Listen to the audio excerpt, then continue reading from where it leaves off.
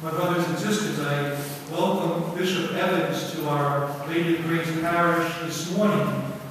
This is the anniversary, the 100th anniversary of our parish.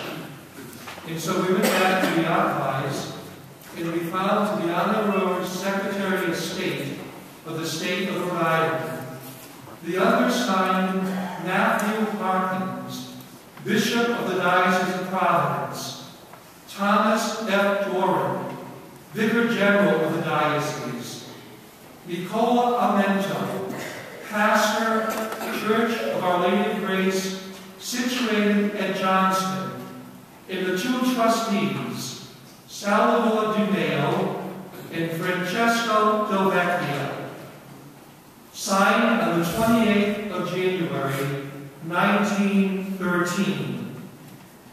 So this is the document that establishes our parish within the state of Rhode Island.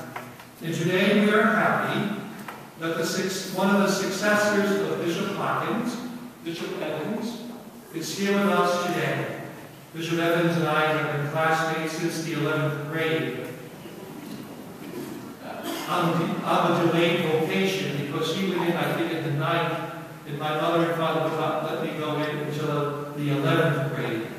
So we are pleased that you are with us this morning, Bishop, to lead our parish in prayer as we begin our 100th anniversary. This parish has many special people. Every one of us has been nurtured by each other. Our faith has been nurtured in this parish for many years. And so we are glad that you are here to lead us as we begin our next 100 years of our parish. Thank you, Msgr. Montecalvo.